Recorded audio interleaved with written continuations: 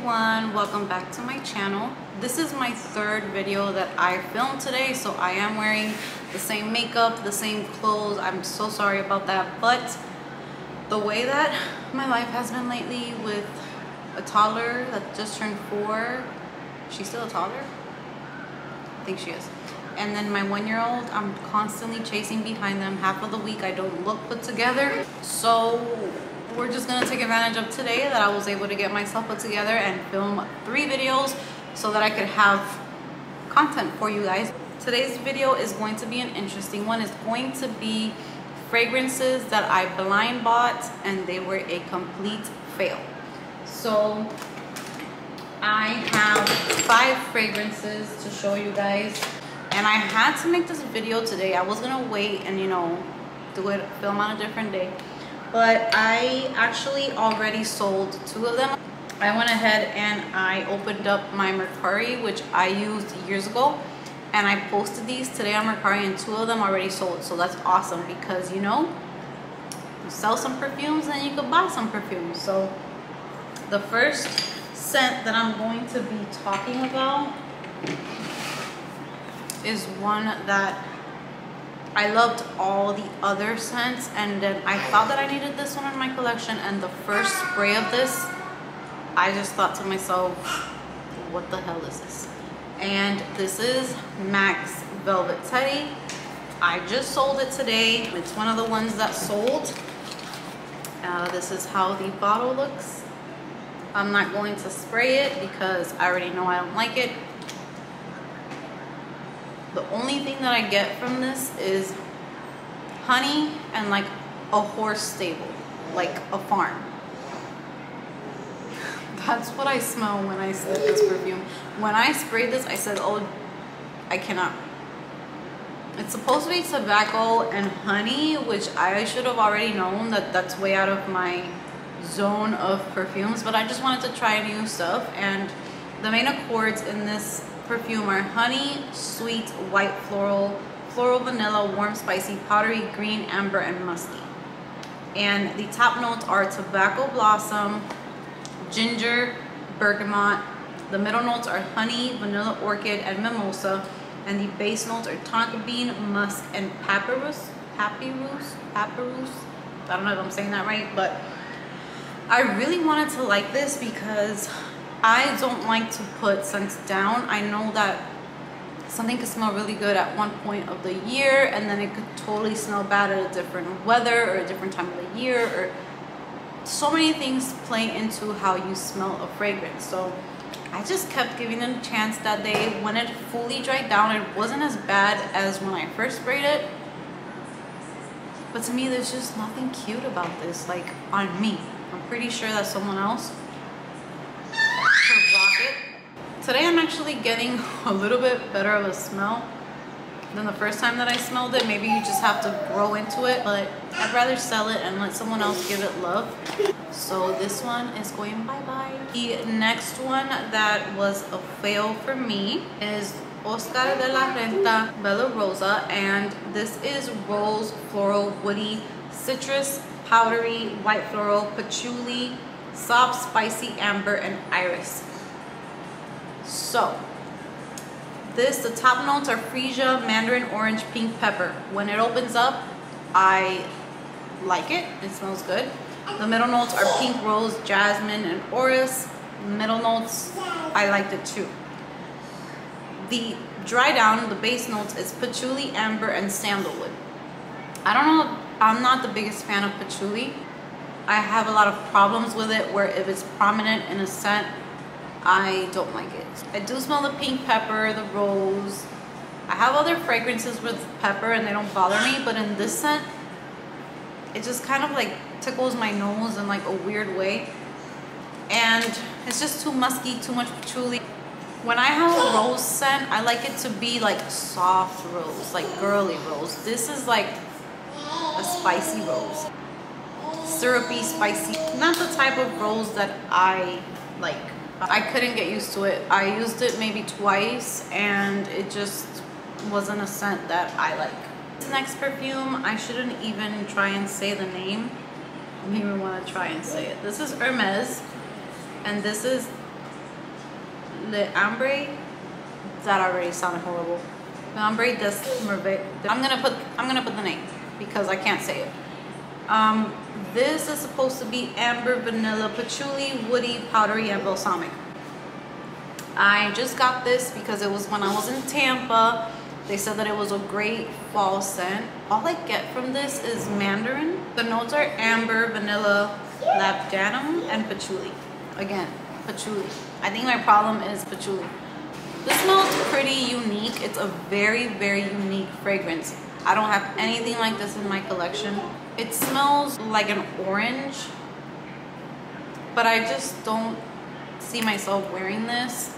I do get the amber, but I don't get much vanilla when I smell it. It's just like amber and mandarin for me, and it's just not my favorite. I'm pretty sure someone can rock it and it will smell amazing, but I'd rather sell it. The next one that I got, and the problem here, is patchouli as well. I do have fragrances that have patchouli. For example, my all-time favorite Gucci Guilty has patchouli in it, but it's not so noticeable. But this is Angel Muse. I found this at Ross, and I believe I got it for $20.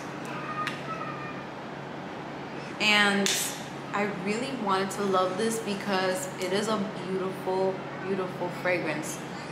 I'm not gonna sit here and say that it smells bad because it does not. Very unique, very gourmand. It smells like chocolate, like hazelnut chocolate. I'm gonna go ahead and read the main accord. This is woody, sweet, patchouli, nutty, earthy, warm, spicy, aromatic, chocolate, balsamic, and citrus. And I do smell all of that. Like when this first opens up, like when you spray it, it is pink pepper and grapefruit, and I smell that on this, and it smells amazing. Instantly, maybe in like not even a minute or after a minute, you get the hazelnut. It smells just like hazelnut.